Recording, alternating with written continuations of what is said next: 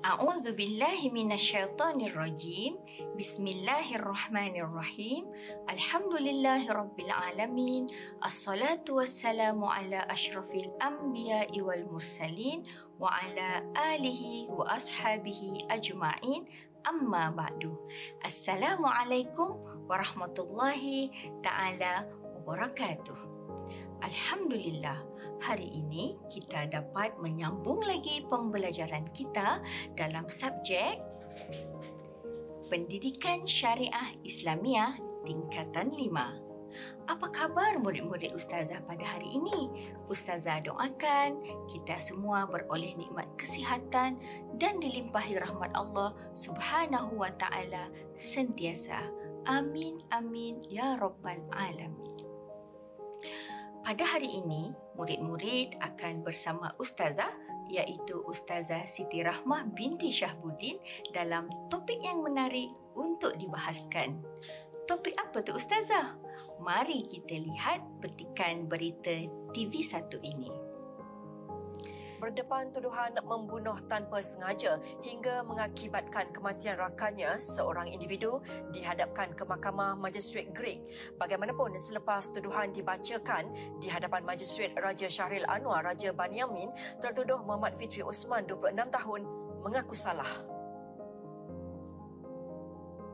Mengikut kertas pertuduhan, tertuduh dengan cuai melepaskan tembakan menggunakan senapang patah hingga menyebabkan kematian Muhammad Hanif Mat Zabidi, 24 tahun pada 18 Februari lepas. Kesalahan dilakukan dalam kawasan hutan Sungai Tera, Lebuh Raya Greek, Kupang di Greek. Pertuduhan dibuat mengikut Seksyen 304A Kanun Keseksaan. Sementara menunggu sebutan semula kes, Magistrate Raja Syahril Anwar membenarkan tertuduh diikat jamin RM12,000 dengan seorang penjamin.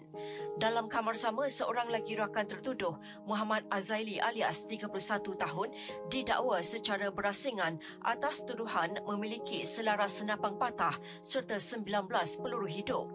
Tertuduh didakwa mengikut Seksyen 8/A Akta Senjata 1960 telah mengaku salah.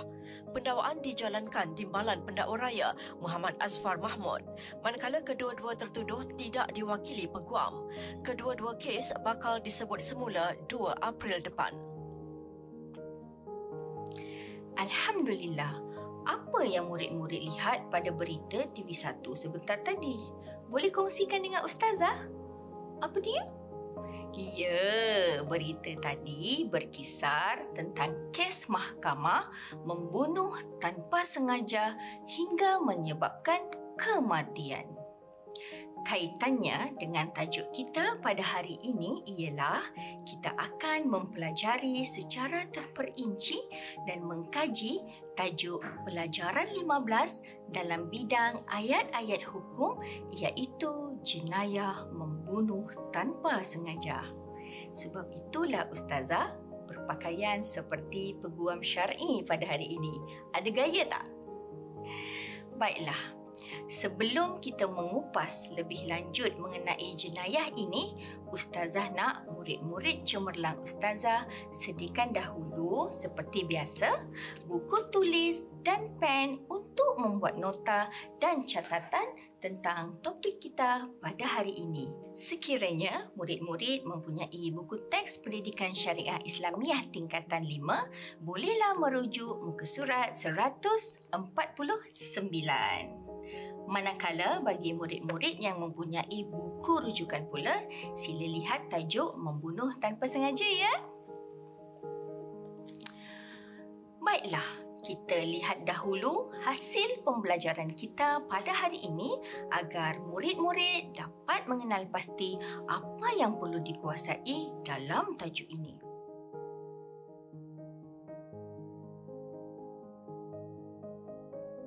Pada akhir pembelajaran, insya-Allah murid-murid akan dapat pertama, menerangkan terjemahan dan sebab nuzul ayat 92 Surah An-Nisa.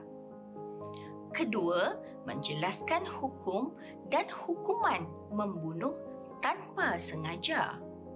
Ketiga, menerangkan cara mensabitkan hukuman membunuh tanpa sengaja dalam Islam.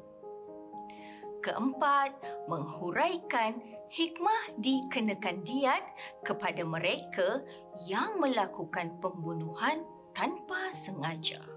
Dan kelima, iaitu yang terakhir, mencadangkan cara untuk sentiasa berhati-hati dalam setiap tindakan yang dilakukan agar dapat mengelakkan diri daripada menyebabkan perkara yang tidak diingini berlaku. Murid-murid, kita mulakan pembelajaran pada hari ini dengan mengenal pasti ayat hukum yang kita akan bincangkan, iaitu ayat 92 Surah An-Nisa. Mari kita dengarkan bacaan ayat suci Al-Quran ini. وَمَا كَانَ لِمُؤْمِنٍ أَن يَقْتُلَ مُؤْمِنًا إِلَّا خَطَأً. Mafhumnya, dan tidak harus sama sekali bagi seseorang mukmin membunuh seseorang mukmin yang lain kecuali dengan tidak sengaja. وَمَنْ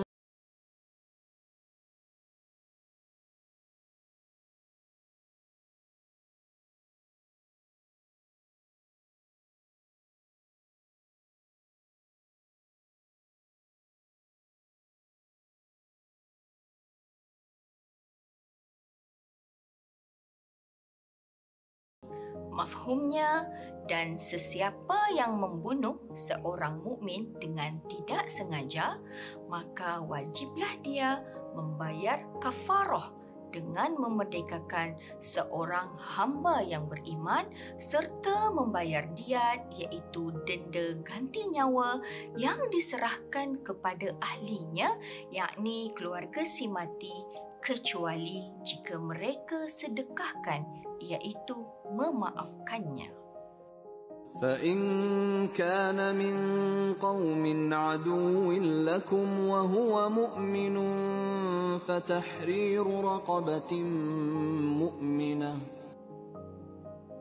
Mafhumnya, tetapi jika dia yang terbunuh dengan tidak sengaja dari kaum kafir yang memusuhi kamu sedang dia sendiri beriman, maka wajiblah si pembunuh membayar kafarah sahaja dengan memerdekakan seorang hamba yang beriman.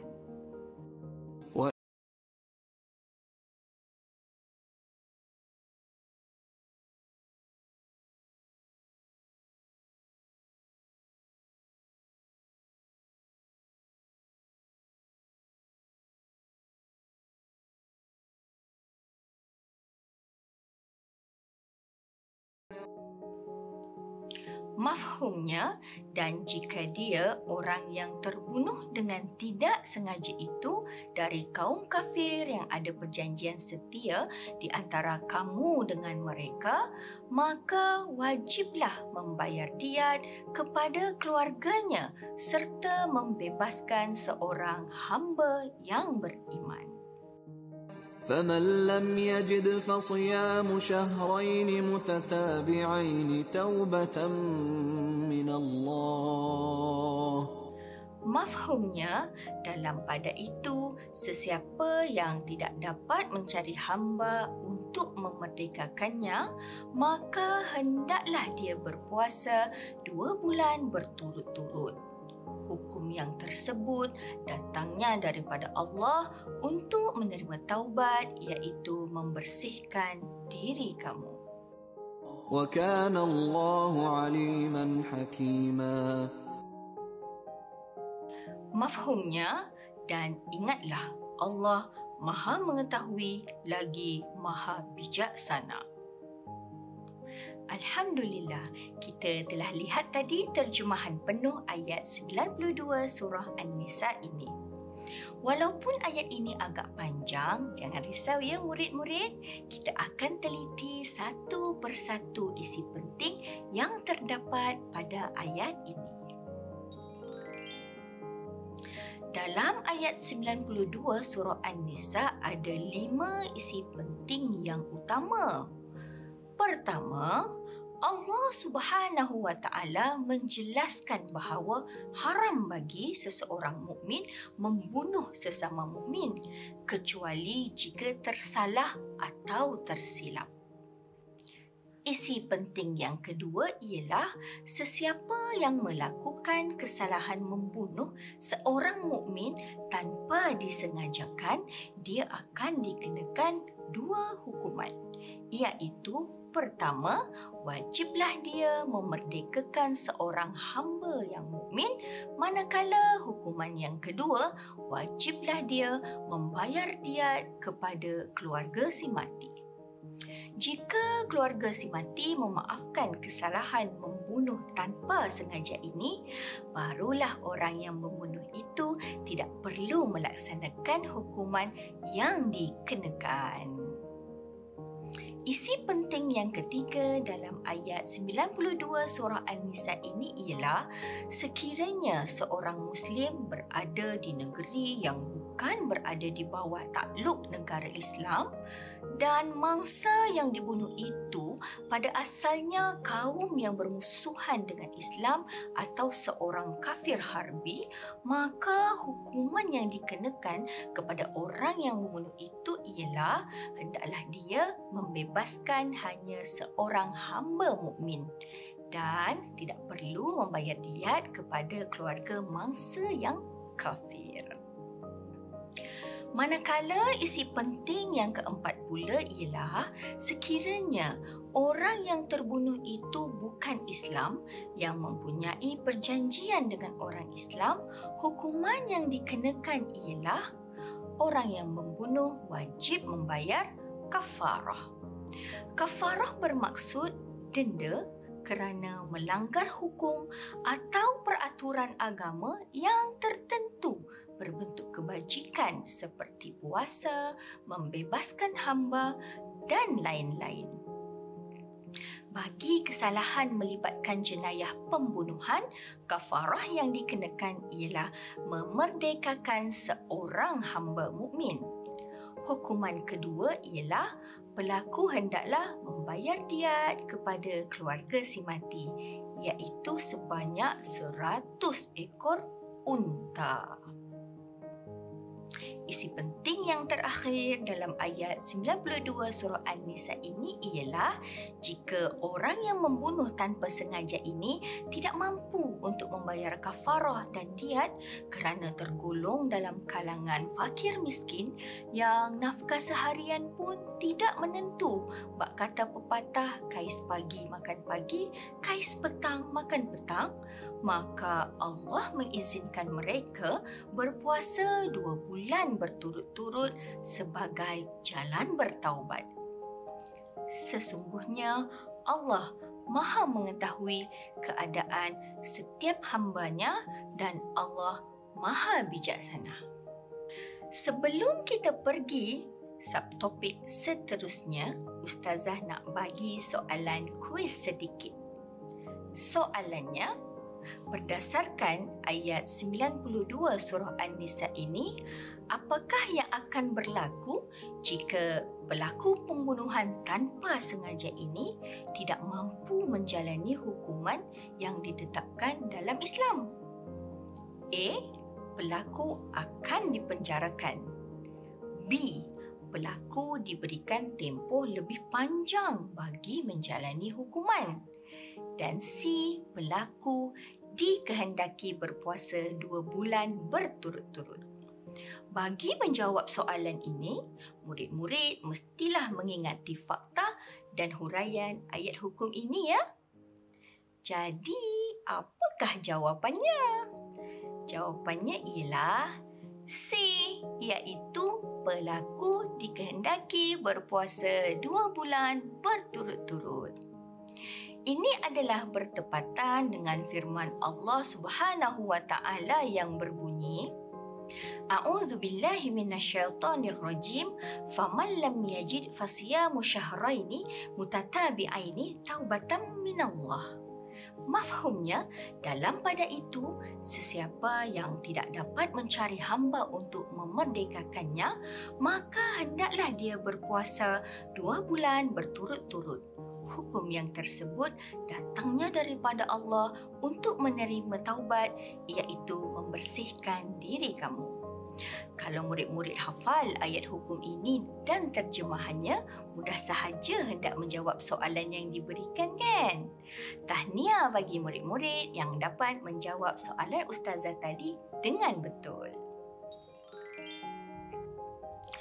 Baiklah murid-murid, jika berbicara tentang tafsir dan pemahaman ayat Al-Quran ini, kita juga akan mengkaji sababun nuzul ayat.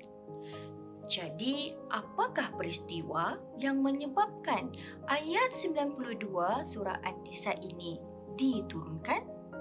Ada yang tahu? Ya, ayat ini diturunkan ekoran daripada seorang sahabat yang bernama Usamah telah berhadapan dengan seorang lelaki musyrik dalam satu peperangan. Sebaik sahaja Usamah mengangkat pedang untuk membunuhnya, tiba-tiba lelaki tersebut mengucap 2 kalimah syahadah. Tanpa menghiraukan ucapan tersebut, Usamah terus membunuhnya. Apabila perkara ini sampai ke pengetahuan Rasulullah sallallahu alaihi wasallam, baginda bertanya kepada Usamah, "Apakah kamu membunuhnya selepas dia mengucap la ilaha illallah Muhammadur Rasulullah?" Lalu Usamah menjawab, "Dia sekadar hanya untuk melepaskan dirinya sahaja." Rasulullah sallallahu alaihi wasallam menyatakan, ini adalah perbuatan tersalah ijtihad. Lalu turunlah ayat 92 Surah An-Nisa ini bagi menerangkan apa yang perlu dilakukan sekiranya berlaku kejadian seperti ini agar orang yang membunuh tanpa sengaja mampu menebus kesilapannya. Murid-murid, kita perlu ingat bahawa pembunuhan yang berlaku dalam berbagai-bagai bentuk adalah dilarang sama sekali kerana Islam sangat menjaga jiwa manusia. Mereka yang melakukan pembunuhan dengan sengaja akan dikenakan hukuman yang sangat berat, iaitu qisas atau bunuh balas. Adapun kesalahan membunuh tanpa sengaja, hukumnya tidak berdosa kerana ia dilakukan tanpa disengajakan atau tanpa niat daripada pelakunya untuk membunuh mangsa tersebut. Namun, pelaku kesalahan membunuh tanpa sengaja ini tetap akan dikenakan kafarah, iaitu denda dan diat atau pampasan. Dalil yang digunakan oleh ulama untuk mengistimbat hukum membunuh tanpa sengaja ini adalah daripada Al-Quran, iaitu ayat 92 Surah An-Nisa ini juga yang berbunyi, A'udzubillahi minasyaitonirrajim, wa ma kana limu'minin ayyaqtula mu'minan illa khata'a. Kalimah wama bermaksud larangan. Setiap larangan membawa hukum haram. Oleh itu, pembunuhan adalah haram dan dilarang. Manakala kalimah illa pula bermaksud kecuali, yang menunjukkan pengecualian daripada Allah Subhanahu wa ta'ala. Oleh itu, pembunuhan yang tidak disengajakan adalah tidak berdosa kerana dilakukan tanpa niat, namun masih dikenakan hukuman. Bagaimana kita hendak menentukan sama ada pembunuhan yang terjadi itu sengaja ataupun tidak? Murid-murid, ingat lagi tak hadis Rasulullah sallallahu alaihi wasallam yang terkenal daripada Sayyidina Umar bin Al-Khattab yang berbunyi, Innamal a'malu binniyat wa innama likulli imri'in ma nawa. Mafhumnya, sesungguhnya setiap amalan adalah berdasarkan niat dan sesungguhnya setiap orang mengikut apa yang dia niatkan. Daripada hadis ini, kriteria yang utama dalam menentukan sama ada sesuatu pembunuhan itu sengaja atau tidak adalah berdasarkan niat pelakunya. Niat ini dapat dilihat melalui cara pembunuhan itu terjadi. Contoh kejadian membunuh tanpa sengaja ialah: pertama, seseorang yang pergi berburu di hutan. Pada sangkaannya, gerakan yang dia lihat adalah datang daripada binatang yang diburunya. Malangnya, apabila dia melepaskan tembakan, barulah disedari bahawa yang ditembaknya adalah manusia dan menyebabkan kematian orang itu. Kejadian ini adalah sama seperti yang diberitakan dalam berita TV1 yang Ustazah tunjukkan pada awal sesi pembelajaran kita tadi. Contoh yang kedua pula ialah seseorang tergelincir dari tempat yang tinggi lalu jatuh mengenai orang lain sehingga orang itu pula meninggal dunia. Ini merupakan contoh-contoh pembunuhan tanpa sengaja yang boleh berlaku. Dari segi hukuman pula, bagaimana pihak berkuasa boleh mensabitkan pembunuhan yang terjadi itu dalam kategori sengaja ataupun tidak sengaja? Apabila sesuatu pembunuhan telah terjadi, maka pihak berkuasa akan menyiasat kronologi peristiwa pembunuhan tersebut, motif yang wujud sehingga senjata pembunuhan yang digunakan. Niat ini dapat dilihat melalui cara pembunuhan itu dilakukan. Setelah selesai penyiasatan, jika didapati orang yang membunuh itu tidak ada niat sama sekali untuk membunuh, barulah pembunuhan tersebut dikategorikan sebagai membunuh tanpa sengaja. Maka orang yang membunuh itu akan didakwa atas kesalahan membunuh tanpa niat atau pematian orang tanpa niat dalam istilah perundangan. Seterusnya, pelaku tersebut akan dikenakan hukuman membunuh tanpa sengaja seperti yang telah digariskan oleh lunas-lunas syarak. Murid-murid, walaupun kesalahan membunuh tanpa sengaja ini dilakukan tanpa niat pelakunya, namun Islam tetap menggariskan hukuman yang perlu dikenakan ke atas orang tersebut. Hukuman membunuh tanpa sengaja ini adalah berbeza mengikut kategori mangsa yang dibunuh. Kita boleh kategorikan mangsa yang kena bunuh tanpa niat ini kepada 3 kategori. Kategori pertama, membunuh tanpa sengaja seorang Muslim dalam negara Islam. Hukuman yang dikenakan ialah: pertama, orang yang membunuh tadi hendaklah memerdekakan seorang hamba yang mukmin. Hukuman yang kedua, pelaku tadi dikehendaki membayar diat kepada keluarga si mati. Diat bermaksud denda atau pampasan yang perlu dibayar kerana membunuh orang, iaitu sebanyak 100 ekor unta bagi kesalahan membunuh. Cara pembayaran diat ini akan Ustazah terangkan lebih lanjut nanti ya. Dengar penerangan Ustazah hingga selesai. Kategori yang kedua pula ialah membunuh tanpa sengaja kafir harbi di negara kafir. Kafir harbi bermaksud orang kafir yang bermusuh dengan orang Islam atau negara Islam. Jika peristiwa ini terjadi, maka orang yang membunuh itu hendaklah membebaskan seorang hamba yang mukmin sahaja tanpa perlu membayar diat kepada keluarga mangsa yang kafir. Kategori ketiga mangsa kesalahan ini ialah membunuh tanpa sengaja kafir mu'ahad atau kafir zimmi.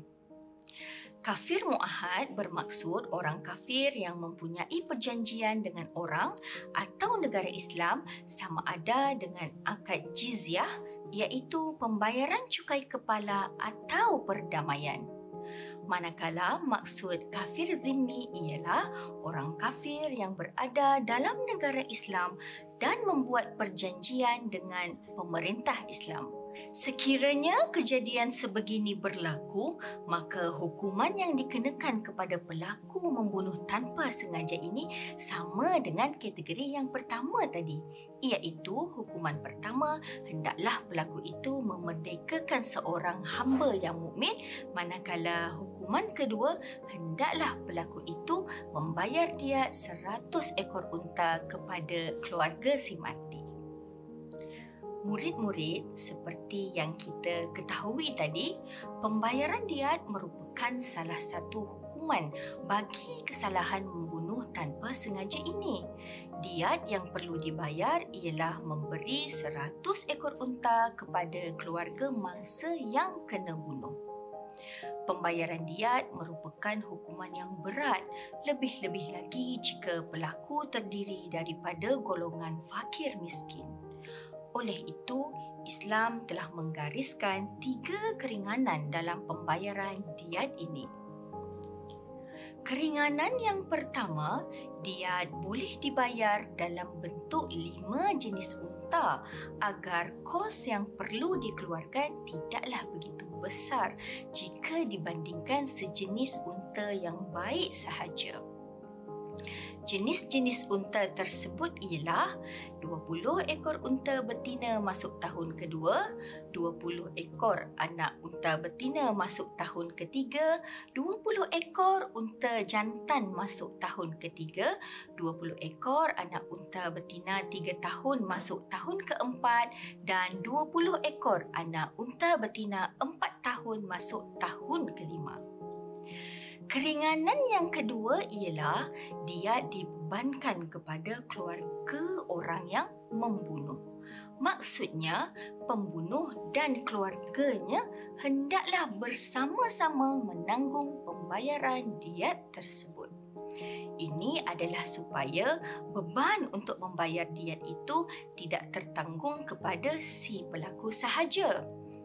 Keringanan yang ketiga pula ialah pembayaran diat ini diberi tempoh sehingga 3 tahun untuk dilunaskan. Keringanan ini memberi masa yang cukup panjang kepada pelaku untuk menyelesaikan pembayaran diat ini.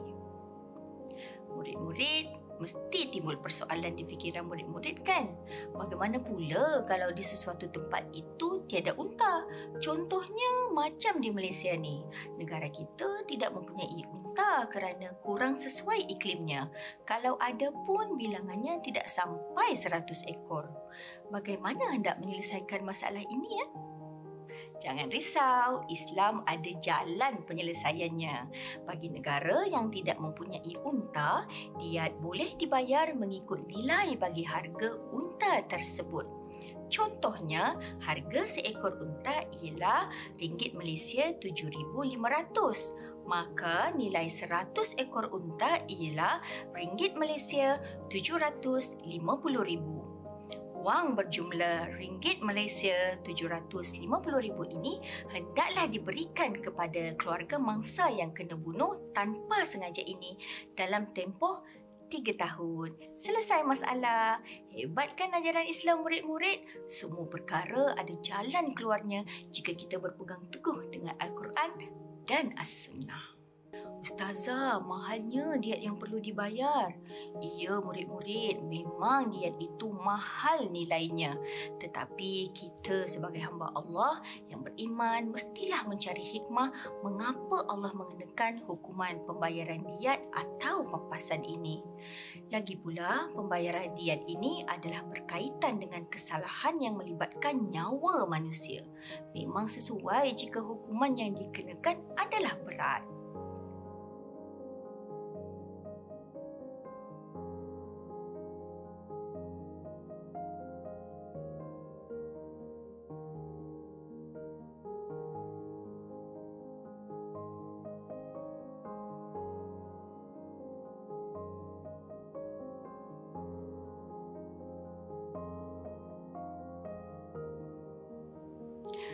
Baiklah murid-murid, kupasan jenayah membunuh tanpa sengaja kita telah sampai ke penghujungnya.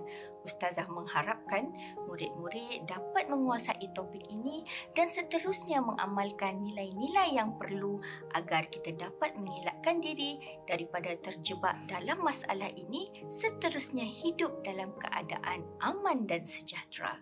Sehingga berjumpa lagi pada kelas yang akan datang. Ilal liqa wa ma'assalama wa billahi taufiq wal hidayah. Wassalamualaikum warahmatullahi taala wabarakatuh.